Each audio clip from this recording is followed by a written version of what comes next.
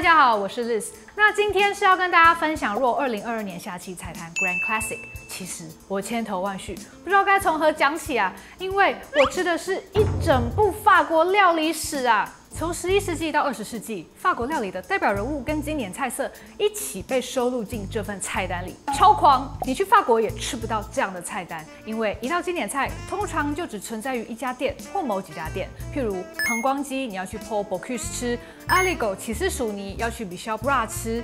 而江振诚主厨把这些经典菜集结起来，编排成一份既致敬传统又有新意的菜单，我觉得非常难得，也非常厉害。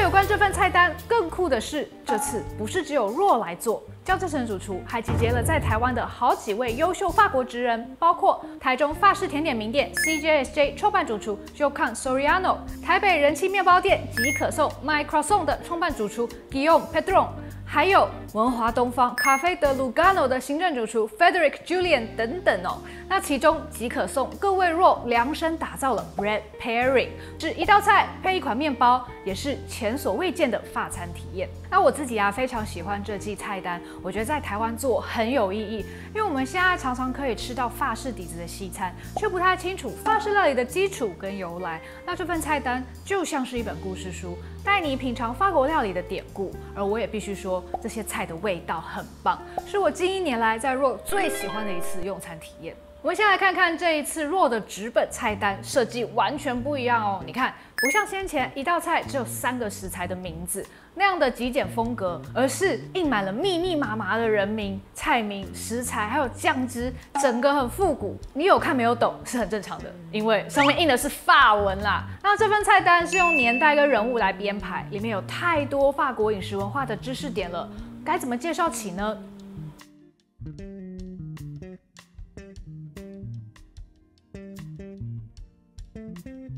我想还是由这位18世纪的传奇大厨玛丽·安东尼卡汉姆说起好了。他被称为 Chef of King， 也是 King of Chefs 众厨之王，地位非常崇高，因为他是首度把法国料理做系统性编纂的人，奠定了现代法国料理的基础。大家可能听过法国料理有4大母酱：蛋黄奶油酱、白酱、西班牙酱、天鹅绒酱，这就是卡汉姆整理并定义出来的。而他的著作《19世纪的法国厨艺》包含了上百种食谱，规划上菜的顺序、摆盘的方式，把法国料理法典化，对于法国料理影响深远。卡汉姆也是第一个用香槟做酱汁的人。若这季就端出了一道鱼子酱香槟安康鱼，那安康鱼是用蒸的，搭佐香槟风味的穆斯林酱、九葱酱，还有豪迈上桌的500公克装鱼子酱哎。那这个穆斯林淋酱呢，它其实是一种拌入鲜奶油的酱汁，若用氮气瓶挤出来，质地就带有空气，更加的轻盈。那香槟的酸味也是明亮开胃，和九葱柔和的清香完美结合，整道菜尝起来更是温柔优雅。那江振诚主厨说，这道菜是整份菜单里调味最简单的一道，没有使用香料，可以表现纯粹的酱汁魅力。继卡汉姆之后，另一个具有划时代意义的重要大厨是19世纪的艾斯可菲。那艾斯可菲影响力延续至今，他有很多丰功伟业哦。而他和饭店之王凯撒利驰一起创建豪华大饭店，就是其中一件。那他们为了因应饭店厨房高压、高效率的工作，他建立了烹饪的生产线，冷食部门就负责冷盘，酱汁部门负责酱汁，烧烤部门负责热台。厨房里的阶级制度，主厨、副主厨、领班厨师等等，也都是他建立的。他的著作《料理指南》是法国料理的宝典哦，现在的年轻厨师也需要人手一本。而在《料理指南》中，有一种用切碎的大蒜、新鲜香草还有油跟醋制作的酱汁，叫做 persillade， 就出现在若这次的开胃菜里面喽。那它是蛙腿跟田螺的调味，而且是超级经典的法式口味。若用的香草是香菜，跟大蒜、橄榄油结合，就是很常见的 persillade 配方。那它真的是又香又刷脆哦。那蛙腿跟田螺呢，则是法国传统菜的代表性食材。蛙腿还有一个跟艾斯可菲相关的小故事，在1908年。艾斯可菲在伦敦的 Savoy 饭店宴请英国当时的威尔斯亲王，那他端上了这道用蛙腿做的女王腿，那让吃蛙腿就在英国流行起来呢。那既然要做法国传统菜，怎么可以没有 pâté en croûte 酥皮肉派呢？ pâté en croûte 源自于中世纪，是当时法国主要的一种肉料理。pâté 也就是肉酱，它被包在酥皮里面烘烤，是一种保存肉类的调理方式。传统上会用小牛、猪肉制作，也有的用禽肉，例如鸭肉。那也会加入开心果、蘑菇作为馅料。很久以前，外面这层酥皮啊是不吃的，后来糕点主厨就做出可以吃的酥皮，也成为我们如今熟知的酥皮肉派。若这次邀请到文华东方 Cafe Lugano 的 Frederick Julien 主厨来制作酥皮肉派。那这位 Julien 主厨，他曾经担任侯不雄的副主厨，而江振诚认为 Chef Julien 是目前在台湾的法国厨师中最会做肉派的一位。Chef Julien 就把配方传授给若团队，教会团队制作。现在若一天要做7条酥皮肉派哦，这很不简单，因为酥皮肉派很考验功夫。江振诚主厨说，这就跟盖房子一样，是有建筑工法的。酥皮肉派有几个困难点，首先饼皮很薄，0.3、0.4公分而已，要怎么 hold 住那个肉馅，怎么撑起来呢？再来，你看肉派的边边都是直角哦，还有煮的时候会出肉汁，饼皮不能湿掉。饼皮的顶端它会开口放一个铝箔纸作为一个烟囱，那这个是唯一让你看到里面肉馅的洞口，也就是从这里灌高汤进去变成肉冻。而为什么要灌肉冻呢？它是为了填补肉派烤后缩小的肉馅产生的空间，这个分量要拿捏好。还有灌肉冻也要让它不湿所以真的有很多技术上的困难点。那肉主要是用猪肉来制作，也有用开心果跟蘑菇作为馅料。肉冻呢，则是用鹿肉高汤。那上菜的时候，一旁还有搭配腌制过的牛肝菌、马告胡椒，还有珍珠洋葱跟开心果，用一些酸味跟香料来开胃。那我个人是很爱 pâté en croûte， 我觉得在台湾可以吃到这一味，真的很开心。所以肉这道菜真的是让我很感动。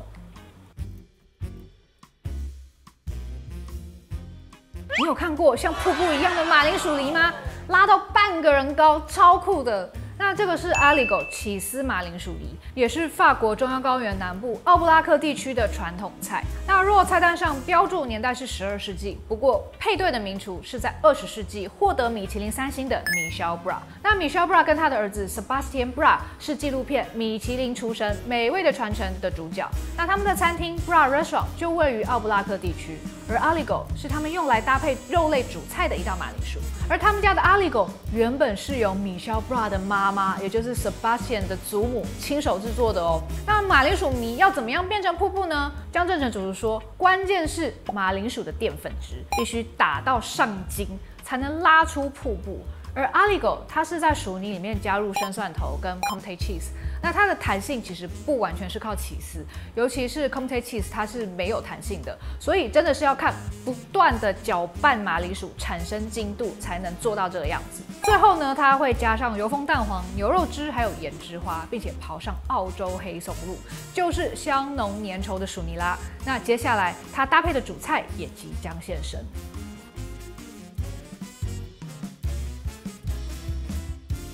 这道主菜很有来头，主角是20世纪法国新料理运动的先锋阿兰·桑德拉斯。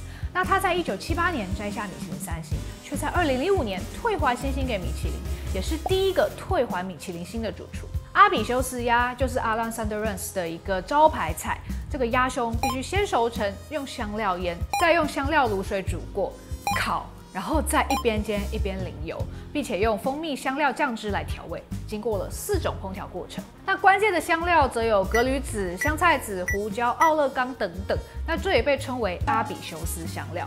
除了香料，来自中亚的野枣还有番红花也赋予另一种异国情调。这道菜的诞生是因为阿兰·桑德拉斯他接受2位杂志编辑的挑战，要来制作古罗马食谱里面的菜色。而阿比修斯就是西元5世纪的罗马食谱书，里面有很多桑德拉斯大厨不曾想象过的配方跟滋味，让他大受启发。因此制作出来的阿比修斯鸭呢，也真的变成了他的名菜。再若阿比修斯鸭，除了依照上述方法烹调，配菜还用了当季的水蜜桃，甜美之余更多了突出的辛香。原来就是用番红花来调味的，并且在上面放上了野枣，充分表达出这道菜原本设定的异国情调。那鸭肉的熟度这天也很好，红嫩嫩的，而且不会太生。那复杂的香料却在口中缭绕，很过瘾。在法国这么多亚料理之中，江振诚主厨为什么选择这道呢？原来阿兰桑德让主厨曾经请江主厨到他的餐厅客座，那是2012年，江主厨等于是和尊敬的大前辈并肩做菜，非常难得。那次之后，阿兰桑德让就很少下厨了。后来在2017年去世，而这也代表了江振诚主厨的养成真的是接在那些法国代表性大厨之后，他还有接受末代的古典厨艺训练，而这道菜的意义也就在于此。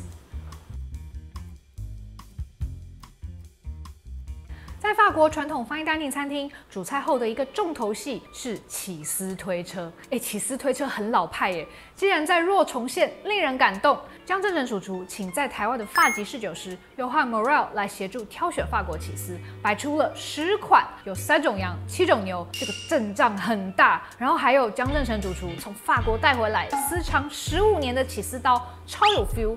大家知道起司推车上的起司该怎么摆吗？是有地理逻辑的哦。我也是因为江振诚主厨解释才知道，原来刀子是要摆在右下角，而刀子前面的小区域呢是羊起司，大区域是牛起司。那离客人最近的呢，味道就比较淡，而离客人远的呢，味道就比较重。那你知道这个规则以后呢，下次你就知道怎么选起司喽。那你可能想问，栗子你选了哪些起司啊？告诉大家，我全选。虽然已经饱到了不行，可是好奇心还是让我每一种起司都想尝尝看。那以下我就介绍几款比较特别的起司，包括有一个这个 Pouligny Saint Pierre， 它是羊的起司，中塔形状，山羊乳酪，然后它的味道还蛮清爽的，口感很柔顺，有一点点像 cream cheese。另一个呢是 Fomu Dombert， 它是牛的蓝纹起司，比较特别，因为通常都是羊的。那它其实有点像有盐的奶油，味道比较温和，也是最古老的一种起司哦，它也是最老的蓝纹乳酪。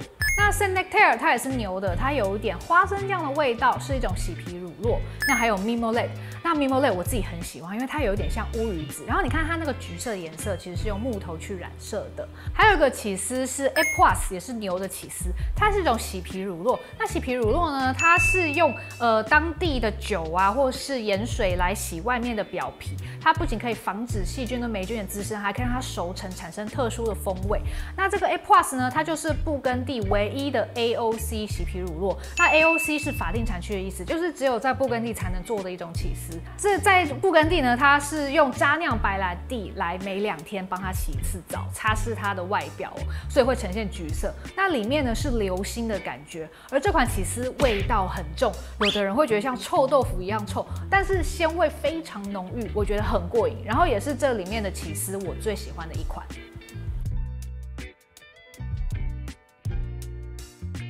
那江振诚主厨说，这份菜单一定要有一道巧克力甜点，而法国甜点这么多，该选哪一道呢？结果出现的是20世纪的甜点大师 Gaston Lenot 向1976年首航的超音速客机协和号致敬的甜点。那有很多台湾人都会去 Lenot 开设的学校学习甜点跟烘焙所以 Lenot 真的是一位大师哦。而 Lenot 设计的这道巧克力甜点原始版本是层层叠叠的巧克力蛋白霜跟巧克力慕斯，那弱的版本呢，则是改良的比较轻盈，除了有巧克力蛋白霜跟巧克力酱汁，里面还藏着巧克力冰沙，不同层次的苦与甜，还有温度的变化，冰冰凉凉入口非常舒爽，是很棒的餐点结尾。那么进行改良的是谁呢？是台中甜点名店 CJSJ 的法籍主厨与创办人 Jocan Soriano。这次若合作的在台法国职人真的是精挑细选，卡司很强大和上一季充满未来感的 Redefine Future 相比，若本季回归法式传统，反而又刷新客人的感官。江振诚主厨一直以来被认为比较擅长做现代法菜，但他说很多人不知道他的前半生是接在传统菜的最后的。而这次他带整个团队大做法国经典菜，是想让大家知道，好歹我们也是有硬底子的，好不好？那我也可以感受到江振诚主厨做这些菜是很有感情的。他说他喜欢法国菜，是因为每一道菜都有历史背景，有画面，有人物，有故事，就在看一本故事书一样。而透过这些料理，我仿佛也看到了青春年少的江主厨兴奋地吸收法国料理的一切的模样。介绍完以上的法国菜啊，你们有发现少了一道，就是我们先前已经讲过的膀胱鸡啦。所以大家还没有看过影片的，拜托帮我看一下哦，很精彩哦，有江振诚主厨亲自示范膀胱鸡怎么做哦。那其他的菜色呢？大家觉得哪一道菜对你来说印象最深刻呢？你对哪一道菜的典故最好奇呢？也欢迎留言告诉我哦。最后也不要忘记帮我订阅、按赞、分享，并且开启小铃铛。我们下次见，拜拜。